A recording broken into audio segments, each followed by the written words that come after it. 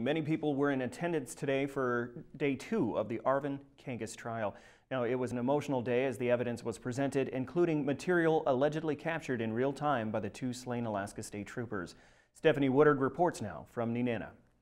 Testimony continued today in the trial of Arvin Kangas, most of which concentrating on the actual tampering with physical evidence charges, and a recording the prosecution says caught it all on tape. And I stopped midway and asked, Gabe's in the truck, right? And he says, no. I said, where's he at? He said, he's still there. And I wasn't very nice and said, you just left him there? He said, I thought they were going to kill me. To date, prosecution has interviewed over 11 witnesses in order to establish the evidence tampering in the case. On the other side said they're both dead.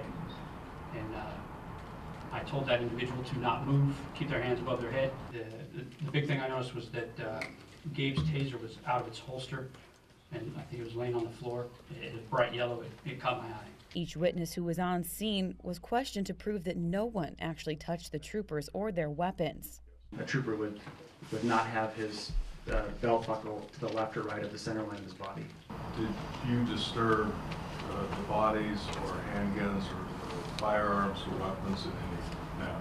No, I never touched Sergeant Johnson or Trooper Rich. Yesterday, Arvin Kangas' wife, Judy Kangas, testified that she saw him with the trooper's pistol. That evidence was also supported by recording, video, and audio of the events that happened up to the trooper's death, during and after the events. I did hear voices. Did you recognize those voices? Yes, I did. Who were the voices?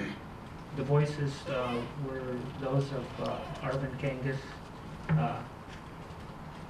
Satch, and Judy Kangas. Trial is expected to continue into next week.